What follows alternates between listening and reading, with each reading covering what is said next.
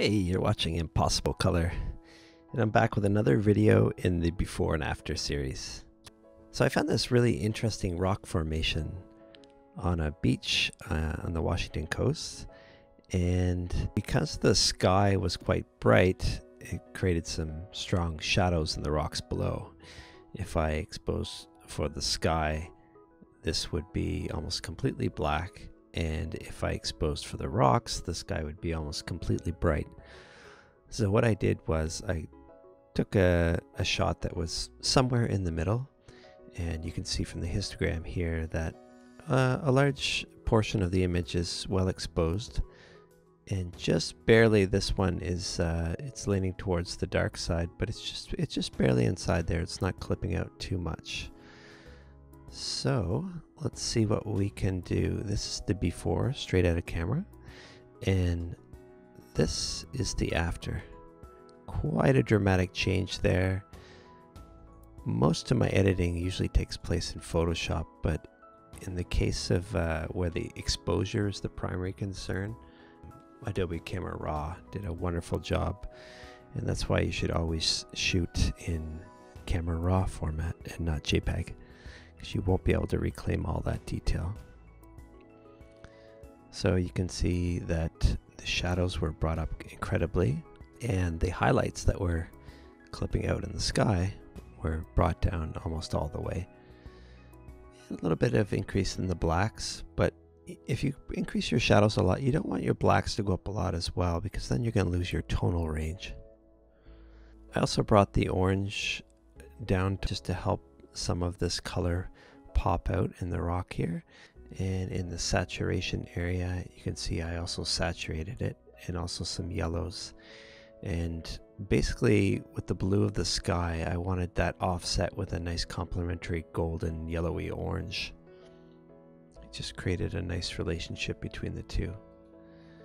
By increasing the yellow in the luminance tab, and also the orange helps draw that out even more. So let's have a look at it in Photoshop. So this is the before, and this is the after. And step by step, I'll go through what I did. The first thing I did was the color balance, and just going to zoom in a little bit closer so you can see the changes more dramatically. You can see in the shadows there's a lot more. It's kind of leaning more towards the purple side. There's more red and blue added to that. A little less of that sort of warm yellowy color, except for this area, of course.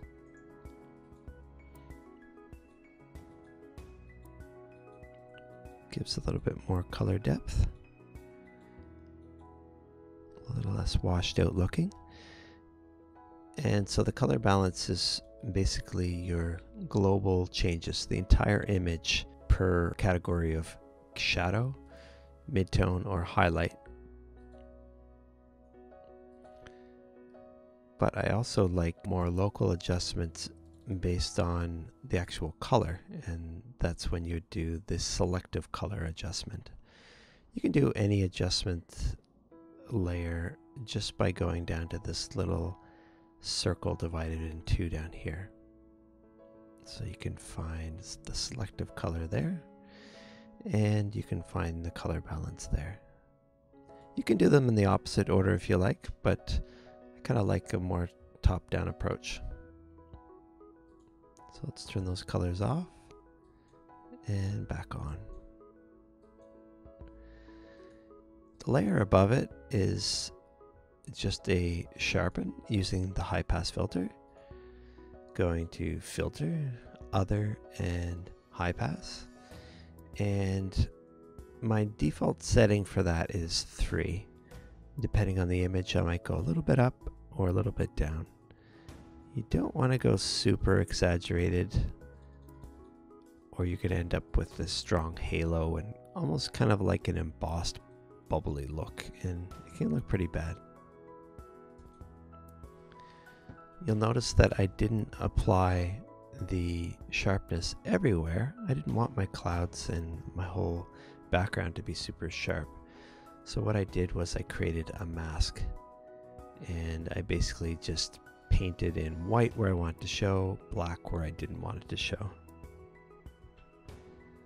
And I could also turn on, if you click on your keyboard, the backslash, you can get a preview in red of the areas that are affected. And as a final stage for this image, I did a little bit more of a color tweak after the sharpen, just to warm it up slightly. So if I was to take all of these layers, hold down Shift to select them all, click on this little arrow, I'm going to add them to a new group from layers. I'm going to call that After. And we'll just rename the first layer Before. And there we go. Before and after. I hope you enjoyed the video. If you have any comments or questions about my techniques, I'd be happy to help you out. Just add them to the comment section below. And please share this video with your friends and click subscribe.